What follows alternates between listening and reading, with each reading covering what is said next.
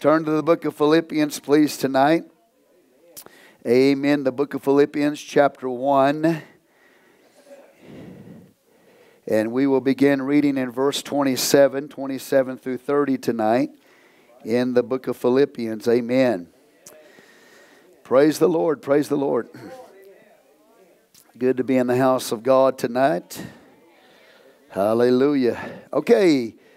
If you have Philippians 1:27, say praise the Lord. Amen. God is good. The Apostle Paul says here, verse 27, only let your conduct, really that should be citizenship. So only let your citizenship be as it becometh the gospel of Christ, that whether I come and see you or else be absent, I may hear of your affairs, that you stand fast in one spirit with one mind, striving together for the faith of the gospel, and in nothing terrified by your adversaries, which is to them an evident token of perdition, but to you of salvation, and that of God. For unto you it is given in the behalf of Christ, not only to believe on Him, but also to suffer for His sake, having the same conflict which you saw in me, and now here to be in me. Amen. Verse 29 again, for unto you it is given in the behalf of Christ, not only to believe on Him, but also to suffer for His sake. The title of the message tonight is The Gift of Suffering. The gift of suffering. Let's pray. Father, we come before you right now. We ask your blessing to be upon the reading of your holy word. We give you all the glory and the honor and the praise and the worship in Jesus' mighty name. Amen. You may be seated in the name of the Lord. Thank you for standing for the reading of the Word of God. Amen. The Apostle Paul has been talking to the church of Philippi. He is imprisoned in Rome, in a Roman jail, a house arrest. But he has a hope and believes that he will be released. And at some point that he would be reunited with the church of Philippi so that he can be a blessing to them. But he does not know the future. He does not know if that's going to happen or not. He's waiting for the verdict to come down from Nero as to whether or not he will live or he will die. Amen. So he does not know. But yet he's encouraged and he's believing, he's rejoicing that God will make a way for him to again see them. But if not, he's willing to die for Christ. And either way, he's rejoicing. Amen. Praise the Lord. And so just to read a few verses leading into this, he said, for me to live is Christ and to die is gain. But if I live in the flesh, this is the fruit of my labor. Yet what I shall choose, I know not. For I am in a strait between two, having a desire to depart and to be with Christ, which is far better. Nevertheless, to abide in the flesh is more needful for you. And having this confidence, I know that I shall abide and continue with you all for your furtherance and joy of faith. Amen. That your rejoicing may be more abundant in Jesus Christ for me by the coming to you again. So you see, he's anticipating the possibility that he will once again be reunited with them, be set free from prison, but he does not know for sure. Okay. Now, he is an apostle of God. Seemed like he would know everything, right? He would know the future, right? Wouldn't you think that? If you're that close to God like Paul, wouldn't you think that you would know everything that's coming? Well, you might think so, but he didn't. He didn't know if he's going to live or die. The verdict hasn't come yet. But he's trusting in the Lord. Whether he dies or he lives, he's rejoicing in God. Amen. He knows that if he continues to live, it'll be a blessing to the church. If not, he gets to go to be with the Lord. So he's anticipating the possibility of dying for Christ at this point. And so he begins to change his focus somewhat upon the Philippian problems that they are having. They are being persecuted. They are suffering at this time for the gospel's sake. He begins to focus on them. He begins to teach them, number one, who they are. And then number two, how to handle these problems in life. And I think you're going to be shocked tonight by what God says to us through His Word. Amen. So first of all, he says this in verse 27. He encourages the church of Philippi. Please look at it. Verse 27, he says, only let your citizenship be as it becometh the gospel of Christ. He said that is the most important thing. When you're going through opposition, you're going through suffering, you're going through times of trial in your life for the gospel's sake, he said the most important thing, he said it this way, the only thing is let your citizen be as it becometh the gospel of Christ. Now they would totally understand what he was saying, because remember I told you that Philippi was a little Rome. It's a little Italy. Okay? And so the language of Rome was spoke there. The dress of Rome was there. The law of Rome was in Philippi. You could go into the shops there and basically everything there was Roman. Okay? And the people in Philippi, even though it was in Macedonia, they would pride themselves of being a citizen of Rome. Most of them were. Not all of them were. But even though they were in Macedonia, they would still pride themselves as being a Roman citizen. So they're in Macedonia. It's a Greek culture, Greek city, but there's a Roman setup there. Does everybody understand that? Okay? So they'd be really excited about the citizenship of being a Roman over there, call themselves Roman citizens, dress like Romans, speak like Romans, etc. Really proud of that. Amen? So Paul uses that. He says, you understand as a foreigner that you are representing the fatherland of Rome. Correct? Even though you're in Macedonia, you are a reflection of another country. You are a reflection of Rome in the way that you talk, the way that you dress. Amen. The laws that you have. You are a Rome. You're reflecting the fatherland of Rome, even though you're in a different culture, in a different place. Amen. Does that make sense to you? So Paul is pointing out to them that they are a citizen of another land, of another country. And even though we're on this planet, in this earth, our citizenship is in another land. And we are to reflect that fatherland, if you will, which is called heaven. So go to Philippians 3:20, please. Amen. Paul makes a reference to this there. He says, for our citizenship is in heaven, from which also we look for the Savior, the Lord Jesus Christ. He says, so our citizenship is in heaven, and we're looking for the King of Kings and Lord of Lords to come and get us and take us to that heavenly place where we're a citizen. But right now, we are citizens of that heavenly place, but we're on the earth. And we are to manifest heaven here. So that when people look at my life and they look at your life, they are to come in contact with God. They're going to see, how are they going to know God? How's anybody in the world going to know God? Yes, brother, that's right. The Christians are a reflection of God, and they are a reflection of heaven. That's what we are. So when we are in the earth, we dress a heavenly dress. We talk a heavenly talk. We live by heavenly laws. And the people of the world look at us, and when they see us, they go away with questions. What is that person about? And it's simply that we have a citizenship that is not here. It's in another place.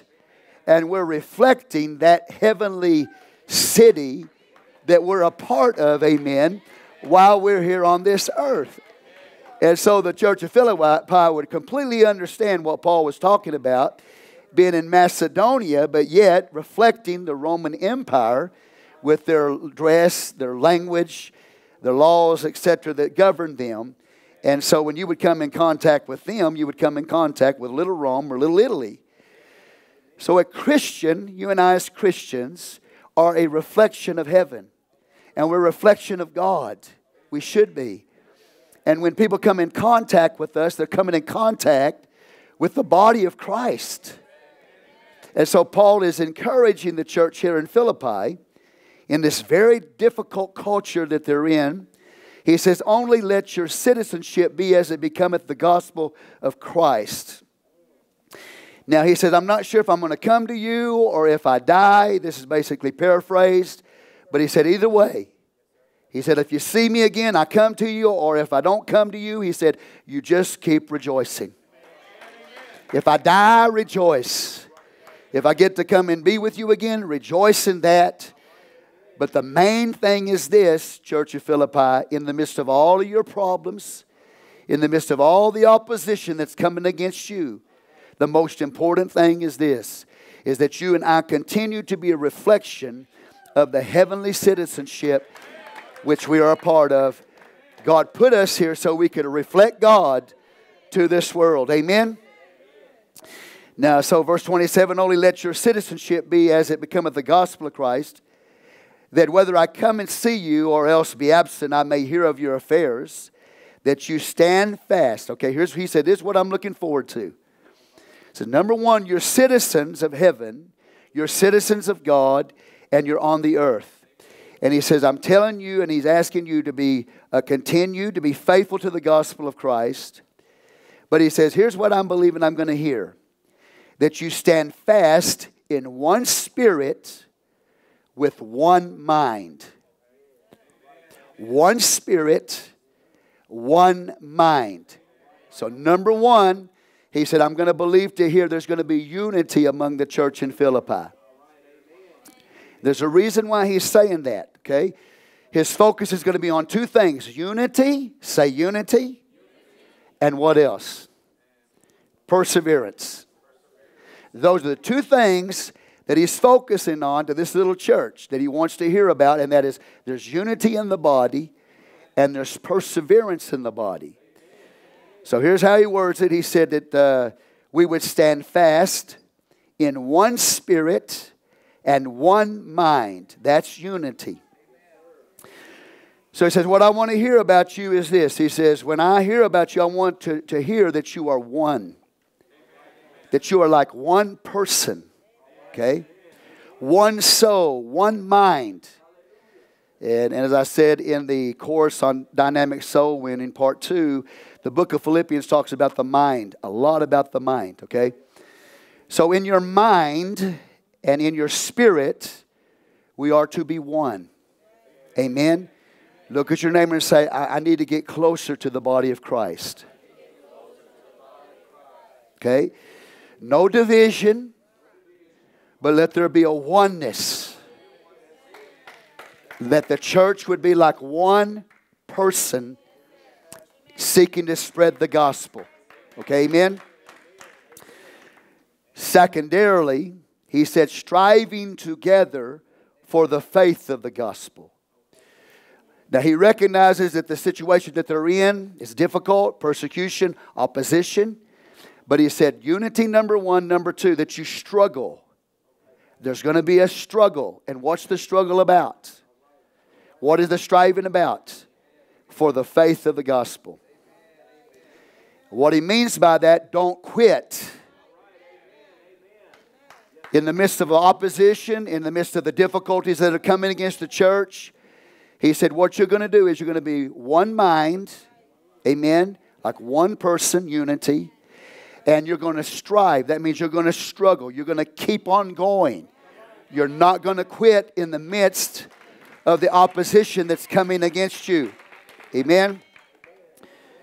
Now, what is interesting here is the word striving sounds like an athletic term. Okay? The Greek word sunath luntes, let me put it this way, Athlentis, hard word to say, athlentis. You can hear the term athletic, can't you? Can you? Okay, maybe not the way I pronounced it, but it's there.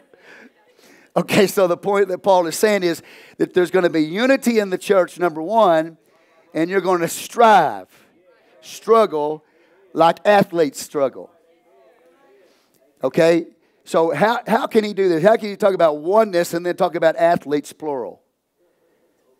Because what he's emphasizing is that you are struggling, you are striving, but you're on the same team. He said there should be one team and you're striving, amen, as a team. Sort of like this, okay? How many of y'all ever run a relay before in track? Okay? Yeah, I praise the Lord. Amen. I figured Sister Jasmine had to run track before. You ever seen her stand up here and jump?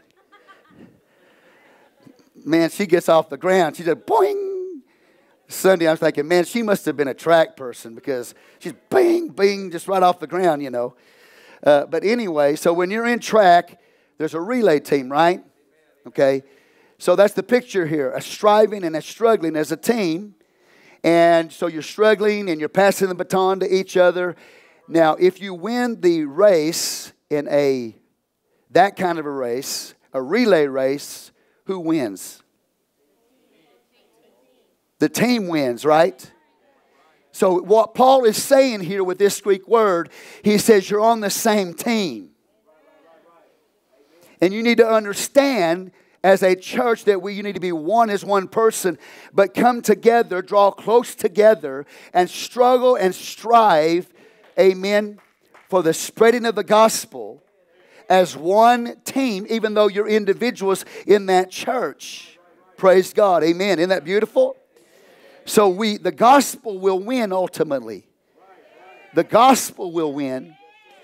When the church stays in unity and the church perseveres, no matter what comes against it, it's like a team. We're going to stay together. We're going to run together. We're going to win together. And ultimately the gospel wins in the midst of the opposition. Correct? Okay. Now verse 28, he goes on and he says, in nothing terrified by your opposition. All right. So you have this opposition that's coming against you. And he said, stay in unity. The point is that when the church begins to go through adversity, the church begins to face opposition like the church of Philippi was. What happens in a church when opposition comes? What can happen in your family when opposition comes? Division. So that's why Paul is focusing on to be in one mind and one spirit, the unity of the church, because when opposition comes, the opposite of that is to have division.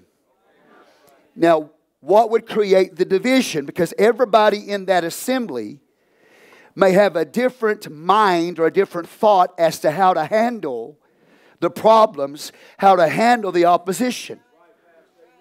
You with me? Everybody going to have a different opinion about how to handle it. But Paul says when the opposition comes, he says you are to stay in unity, number one. And number two, you are to strive together as an athletic team. Get closer together. Are y'all with me? So the opposite effect most of the time of opposition is division and scattering. So Paul says don't let, when the opposition comes to the church, he says don't let that cause you to have division in your midst. Number one, and he says don't allow it to cause you to run. You stand fast, you persevere, you struggle in the midst of that opposition like one team with one goal, and that is that the gospel would be spread. Because the word he uses here, and in nothing terrified. The word terrified means, he says, don't panic. Amen. The Greek word means this. Don't be like wild horses that are spooked. That's what the Greek word means. Okay. So when the opposition comes, if we're not careful, what do we want to do? We want to run. Now don't lift your hand. The Apostle Paul is not saying that it's he's not teaching against the psychological thoughts of a person that's going through emotion of thinking, man, I got to get out of here. I got to run, That's not what he's saying. He's not saying don't have those feelings. They had feelings about running like a spooked horse. At times you may have those feelings. Well, I'm going to quit. I'm done. I'm getting out of town. You may have those feelings. Paul's not correcting that. But what he's saying is when you start going through those feelings, he said don't yield to them. Don't run. Don't panic like a bunch of wild horses that have been spooked. Amen. Stay together. Stay one. Continue to struggle or strive to spread the gospel in the midst of that. Amen. Don't be divided in adversity. Don't run in adversity, but stay together, amen, and keep striving and struggling so that the gospel can go forward. Isn't that amazing?